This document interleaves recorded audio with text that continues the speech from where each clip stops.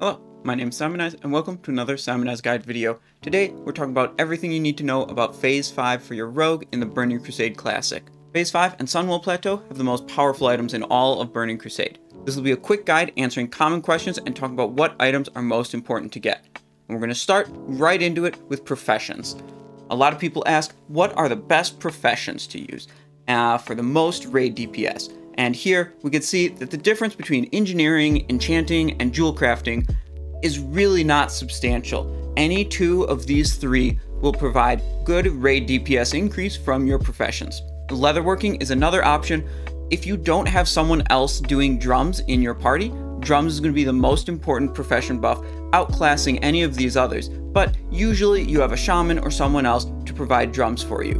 There is another benefit to leatherworking though, that you can get the Carapace of Sun and Shadow, which is an alternative chest item to Bladed Chaos Tunic, which might be highly contested, so having a second option can be very good and give you an upgrade where you wouldn't otherwise have one. The Shattered Sun Offensive is a new reputation that comes out in Phase 5. This faction provides some decent items for fresh rogues, basically nothing of interest for a well-equipped raiding rogue. The badge vendors on the Isle of quel'danas are not immediately available. They're unlocked as the island progresses on your server with total daily quest completion. Once it does unlock, there are a handful of items that are small upgrades, but for the most part, the badge upgrades are not important for a rogue.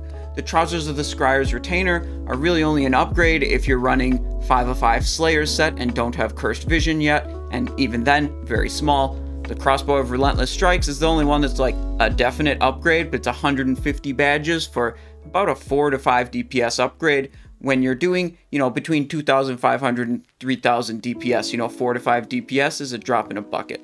And the Angelista's Revenge is a 1 agility upgrade over Signet of Primal Wrath, very small upgrade as well. The Magister's Terrace is a new 5-person dungeon that comes with Phase 5.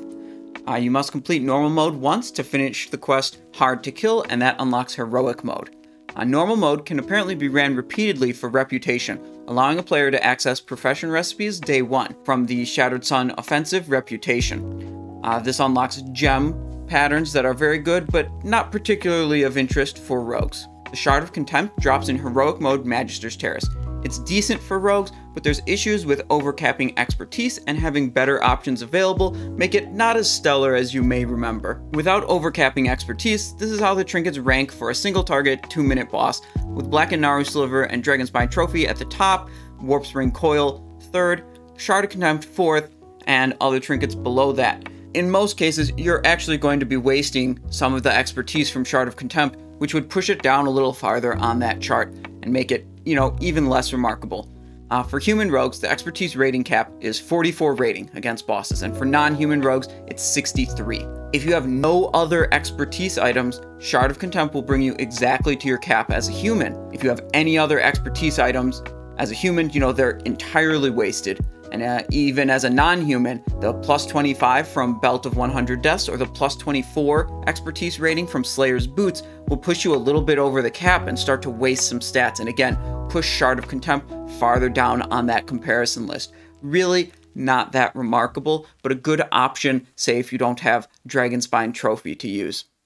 There are two main gear strategies when it comes to gearing up in a new phase, and the first is to get the biggest upgrades first to deal the most damage as soon as possible. And the second strategy is to prioritize the rarest and most contested items, even if they aren't the biggest upgrades, in order to maximize the likelihood that you reach a full best-in-slot character as soon as possible. Which strategy works for you is going to depend on your priorities as a character and the loot system that your guild is using. Here, I'm just going to give you rankings of the different items and how big of an upgrade they are. Now, unfortunately, a lot of our leather items are contested by other classes like Warrior, Enhancement, Hunter, and are also best in slot for them. So for a lot of these, we're going to have competition. These are relevant items from Phase 5 for rogues, and they're listed as single item upgrades starting from a Phase 3 best in slot gear setup. And you can see at the top of the list is the Leggings of the Immortal Knight. These, no matter what you're doing as a rogue, need to be at the top of your priority list. They are so massively more powerful than what you had in Phase 3. It's ridiculous. Leggings of the Immortal Knight are the go-to #1 item that you want to get out of Phase 5. And next up, we have Slayer's Boots. the tier boots, which should be much less contested as a tier token. A lot of people will want their tier, but the tier tokens themselves are much more common drops, so these should be a little easier to get than the Legacy of Immortal Knight that I assume pretty much every physical DPS is going to want. After that, we have the Bladed Chaos Tunic and the Carapace of Sun and Shadow. These are your chest armor slots, and like I said before, with leatherworking, provides you a second option. Everyone's going to be wanting the Bladed Chaos Tunic as their best in slot chest, but if you're a leatherworker and you can grab Carapace of Sun and Shadow with relatively no contest, take that and then bump other items like Slayer's Belt or Cloak of Unforgivable Sin up a little bit higher on your priority list and maybe get those significant upgrades. You can see the difference between the Chaos Tunic and the Carapace of Sun and Shadow is really not that much, only about 5 DPS. For your ring options, you have Band of Ruinous Delight, Stormrage Signet Ring, and Hardcorium Band.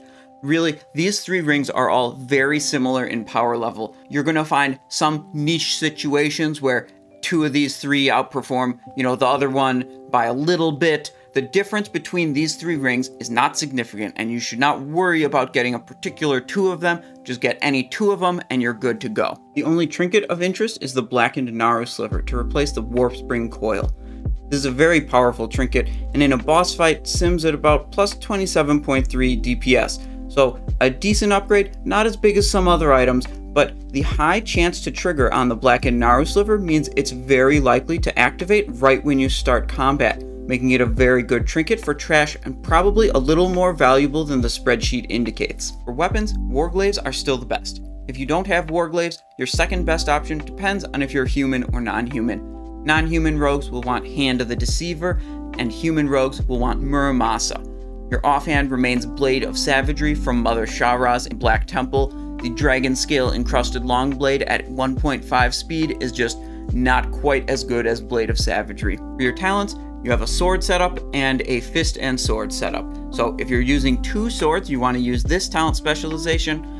And if you're using a fist and sword hybrid with Hand of the Deceiver, you want to use this talent specialization, which is just moving a couple points around, taking some out of assassination, putting a little more in combat to be able to pick up 5 of 5 fist weapon specialization as well as 5 of 5 sword weapon specialization. There are quite a few crafted items that are very good.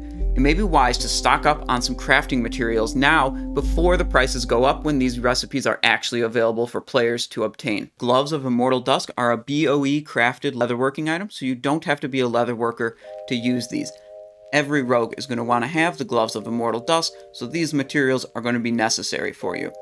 The Hardcorium Band is one of the 3 very good ring options. It's another BOE crafted item. You don't have to be a jewel crafter to use this item.